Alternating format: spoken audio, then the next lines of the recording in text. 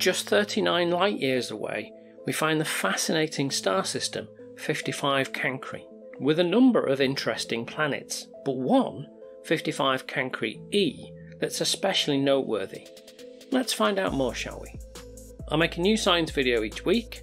If you enjoy them, then don't forget to subscribe and hit that bell thing to be notified each Friday when my new video hits. As I've already mentioned, the 55 Cancri system lies about 39 light years away, just a short hop in galactic terms. There are two stars, 55 Cancri-e, which is a star very similar to our own Sun. It has 96% of the radius and mass and about 60% of the luminosity of our Sun. About 1,000 astronomical units away from that star, or roughly 30 times the orbit of Neptune, lies another star called 55 Cancri B. This star only has a quarter of the radius and mass and a mere 0.3% of the luminosity of our Sun.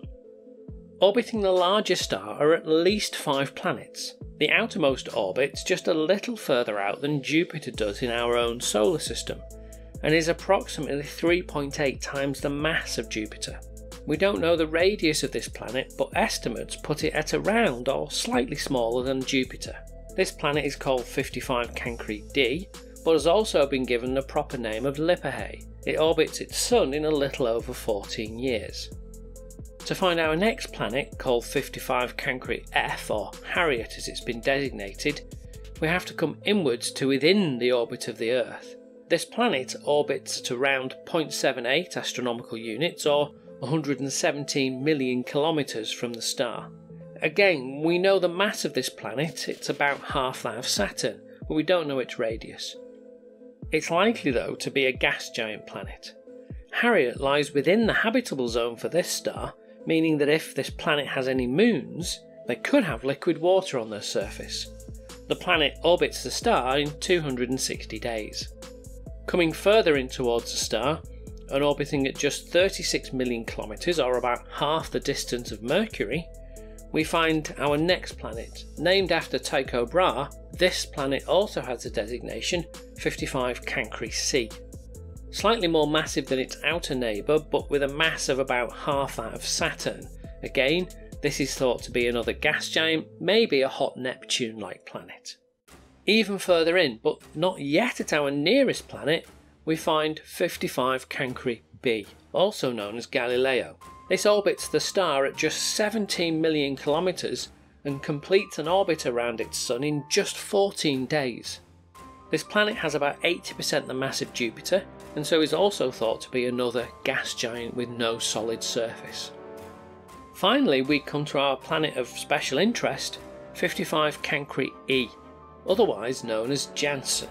This planet lies just 2.3 million kilometres from the star and whips round it in a time of just 17.5 hours.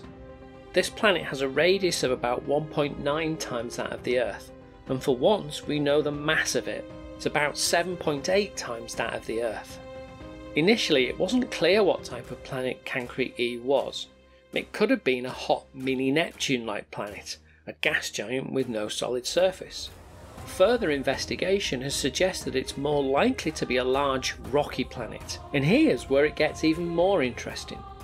Analysis of the planet has detected an atmosphere, maybe a little thicker than the atmosphere here on Earth, and also likely to contain chemicals such as nitrogen and oxygen.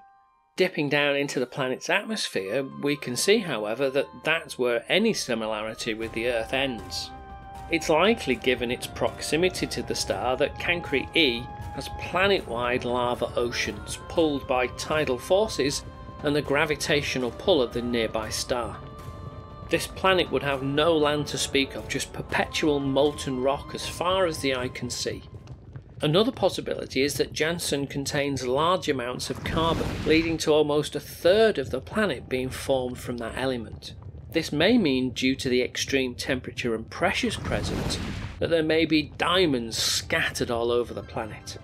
Volcanic movements may bring these to the surface, and since the melting point of diamond is even higher than this planet has to endure, they may be ejected from volcanic eruptions and lie near the surface, though they will probably sink as diamond has a higher density than lava.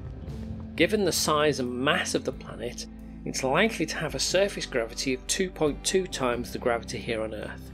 To think about how this would feel, imagine giving yourself a piggyback all the time. That's roughly how 2 G-force would feel. Not deadly, but certainly unpleasant. Your heart would have to pump much harder to get blood to your brain, so all in all, not a very nice experience.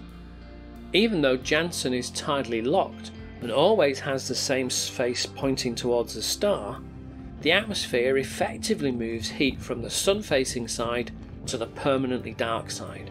This means that the day side has temperatures of 2300 degrees Celsius or 4200 Fahrenheit. There isn't much respite from the heat on the other side of the planet. Even there in the permanent darkness, temperatures reach 1400 degrees C or 2500 Fahrenheit. This is an interesting place. Often we find just single planets orbiting stars. That doesn't mean that there aren't any other planets, it just means we can't detect them. Maybe because 55 Cancri is relatively close, we've been able to find a full solar system, like our own but very different. As we discover more solar systems, we'll learn more and more about the formation of such places, and that in turn may lead us to learn more about the development of our own solar system. Well, that concludes our trip around a faraway solar system for today, but until next time, thank you for watching.